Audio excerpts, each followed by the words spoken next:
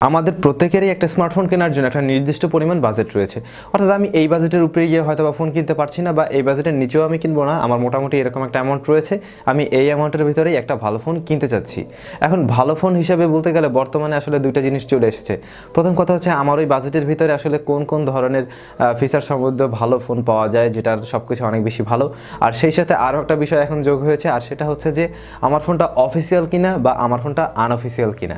কারণ বাংলাদেশে যে ঝামেলা চলছে অফিসিয়াল আনঅফিসিয়ালের, এই জন্য অনেকেই চিন্তা করছেন যে আমি আসলে অফিসিয়াল ফোনেই নেব নাকি আনঅফিসিয়াল কিনলেও চলবে।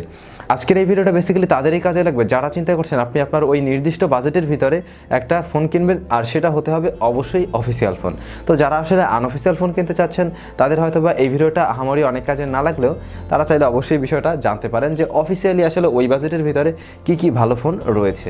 এই ভিডিওতে আমি 10 থেকে 25,000 টাকার মধ্যে আমাদের যে বাজেটগুলো সাধারণত হয়ে থাকে, যেমন অনেকের রয়েছে 10,000, অনেকের রয়েছে 15,000, কারো 20,000, আবার 25,000।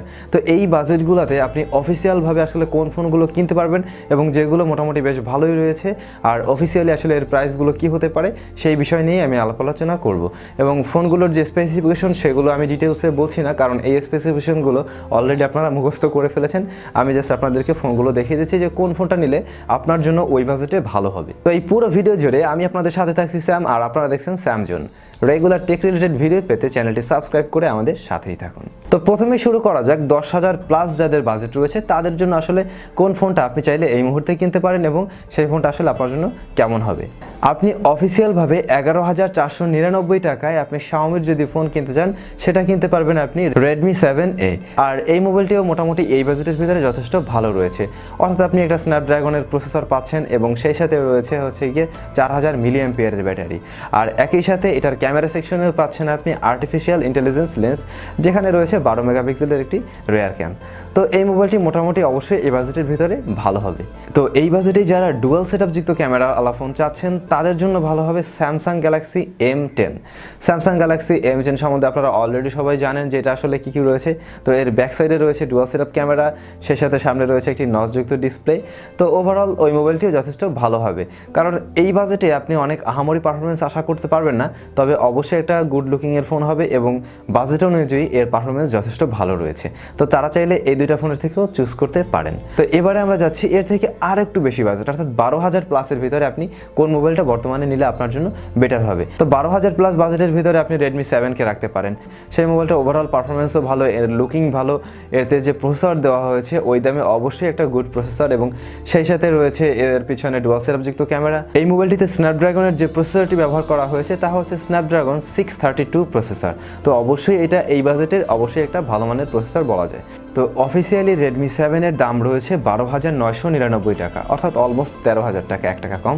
তো যারা চাচ্ছেন যে অফিসিয়ালি ফোনেই নেবেন তাদের জন্য এই মোবাইলটা ভালো হবে। তো এরপরে রয়েছে 15,000 টাকা বাজেটের মধ্যে ফোন। 15,000 টাকা বাজেট বা 15,000 কিছুটা প্লাস, এই বাজেটের ভিতরে আপনার জন্য আসলে কোন মোবাইলটা অফিসিয়ালি ভালো হবে। আর সেখানে রয়েছে যদি আপনি স্যামসাংয়ের ফোন চুজ করতে চান অবশ্যই রয়েছে স্যামসাং A20। স্যামসাং A20-র বিষয়বস্তু আপনারা জানেন, অবশ্যই এটা একটা ভালো ফোন।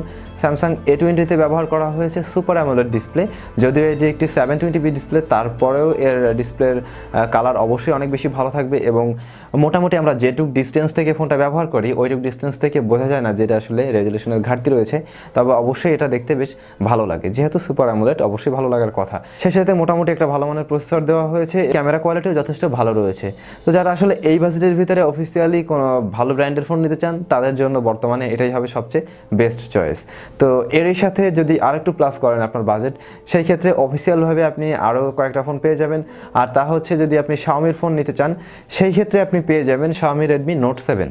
তো Xiaomi Redmi Note 7 সম্বন্ধে জানেন, এটাতে রয়েছে 48 মেগাপিক্সেলের ক্যামেরা, এবং সেই সাথে এর ওভারঅল সব কিছু অনেক বেশি ভালো, ভালো মানের একটি প্রসেসর, খুবই গুড লুকিং, এবং এর build quality super build quality. তো তারা চাইলে ওই ফোনটাও নিতে পারেন। যাদের বাজেট 15-16,000 টাকার একটু প্লাস রয়েছে তাদের জন্য ওই মোবাইলটা ভালো হবে। তো 15,000 টাকা বাজেটের ভিতরে এখানে আপনি আরও একটি মোবাইল ফোন পেয়ে যাবেন, তা হচ্ছে Huawei Y7 Pro। তো Huawei Y7 Proর দাম রয়েছে 15,000 প্লাস। এই মোবাইলটা আপনারা চাইলে নিতে পারেন, মোটামুটি ভালো কনফিগারেশনের, আর সেই সাথে এর ফ্রন্ট ফেসিং ক্যামেরাটি রয়েছে 16 মেগাপিক্সেলের। তো যাদের একটা মোটামুটি ভালো মানের ফ্রন্ট ফেসিং ক্যামেরা দরকার তাদের জন্য অবশ্যই এই ফোনটা ভালো হবে। তো এরপরে যাদের বাজেট রয়েছে 20,000 প্লাস তাদের জন্য কোন ফোনটা চুজ হতে পারে?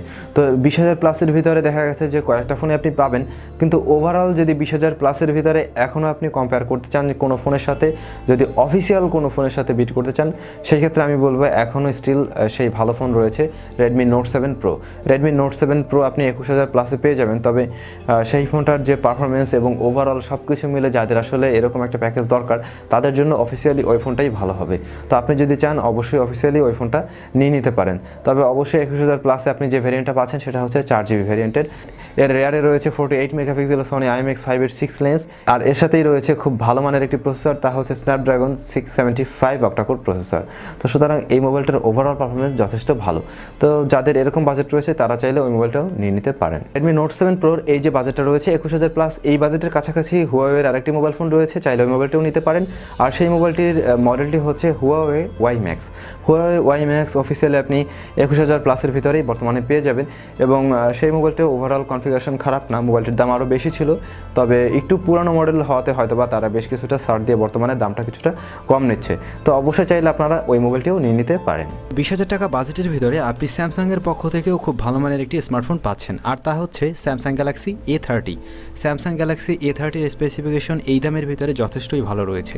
অর্থাৎ এর যে ডিসপ্লে দেওয়া হয়েছে এটি একটি full HD plus super AMOLED display. যেহেতু সুপার অ্যামোলেড ডিসপ্লে অবশ্যই কন্টেন্টগুলো দেখে খুব বেশি মজা পাবেন, এবং একই সাথে এটাতে ক্যামেরা দুটাও বেশ ভালো দেওয়া হয়েছে। অর্থাৎ ফ্রন্টেও দেওয়া হয়েছে 16 মেগাপিক্সেলের ক্যামেরা, এবং ব্যাক সাইডেও দেওয়া হয়েছে 16 মেগাপিক্সেল প্লাস হচ্ছে গিয়ে একটা ডুয়াল সেটআপের ব্যবস্থা। অর্থাৎ সেখানে আপনি একটা আল্ট্রা ওয়াইড লেন্সও পাচ্ছেন। তো যে কারণে এর ক্যামেরা সেটআপটিও কিন্তু যথেষ্ট ভালো মানের। আবার অন্যদিকে মোটামুটি ভালো একটা প্রসেসরও পাচ্ছেন। সুতরাং যারা মোটামুটি একটা ভালো মানের ব্র্যান্ডের স্মার্টফোন ব্যবহার করতে চাচ্ছেন এই বাজেটের ভিতরে, তাদের জন্য অবশ্যই এটা হবে একটা ভালো চয়েস। তো এরপরে আপনার বাজেট যদি হয় 25,000 টাকা, তো 25,000 টাকা বাজেটের ভিতরে আপনি কোন ফোনটা নিতে পারেন?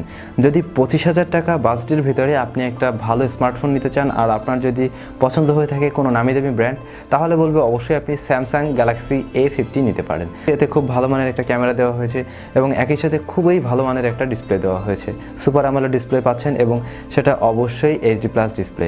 আর একই সাথে এর ভালো ক্যামেরা রয়েছে, এর ভালো ব্যাটারি ব্যাকআপ রয়েছে। ওভারঅল খুবই ভালো একটি মোবাইল ফোন হবে। 25,000 টাকার মধ্যে যারা আসলে কোনো একটা ভালো ব্র্যান্ডের এবং অফিসিয়াল ফোন নিতে চাচ্ছেন, অবশ্যই আমি বলবো এইটা আপনার জন্য একটা রাইট চয়েস হবে। আর এই বাজেটের মধ্যে আপনি হুয়াওয়ের এই মোবাইল ফোন পেয়ে যাবেন, আর সেটা হচ্ছে Huawei P30 Lite।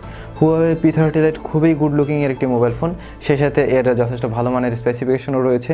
Huawei P30 Lite এবং স্যামসাং গ্যালাক্সি A50 কম্পেয়ার করেন, এই দুইটা ফোনের স্পেসিফিকেশন অলমোস্ট মোটামুটি কাছাকাছি। তবে স্যামসাংয়ের দিক থেকে বলবো তার যে ডিসপ্লেটা রয়েছে, ডিসপ্লের কারণে স্যামসাংটা অবশ্যই এগিয়ে থাকবে। আর ওভারঅল পারফরমেন্সে দুইটা মোটামুটি সেমভাবেই পারফর্ম করে। আর এই বাজেটের ভিতরে আপনি যদি একজন গেমার হয়ে থাকেন, অর্থাৎ আপনার খুব ভালো রকমের পারফরমেন্স লাগবে প্রসেসর থেকে, তাহলে অবশ্যই আমি বলবো যে এইখানে আপনি সেই রেডমি নোট 7 প্রোকে রাখতে পারেন, এবং সেটার যে আরও বেশি র্যাম ভেরিয়েন্টের ফোনটা রয়েছে আপনি চাইলে সেটা নিতে পারেন। সেটার দাম 25,000 টাকার ভিতরে আপনি পেয়ে যাবেন, এবং সেই মোবাইলটার যে পারফরমেন্স হবে অবশ্যই এই দুইটা মোবাইলের চাইতে তার পারফরমেন্স বেশি এগিয়ে থাকবে। তো আপনি চাইলে ওই মোবাইলটাও নিতে পারেন। ওভারঅল ওই মোবাইলের ক্যামেরা এবং সব কিছু মিলে খুব ভালো পারফর্ম করতে পারবে। তো এই 10-11 হাজার থেকে 25,000 টাকার ভিতরে নির্দিষ্ট বাজেটের মধ্যে এগুলোই ছিল মোটামুটি অফিসিয়ালভাবে বেশ ভালো ফোন। তো আপনারা যারা আসলে অফিসিয়াল ফোন নিতে চাচ্ছেন তারা চাইলে এই মোবাইলগুলোর ভিতরে থেকে যে কোনো একটা ফোন মিলিয়ে আপনি আসলে নিয়ে নিতে পারেন। তো আশা করছি ভিডিওটি ভালো লাগবে, আর ভিডিওটি ভালো লাগলে অবশ্যই লাইক, কমেন্টস আর শেয়ার করবেন, আর আমাদের চ্যানেলটি সাবস্ক্রাইব করে আমাদের সাথেই থাকবেন।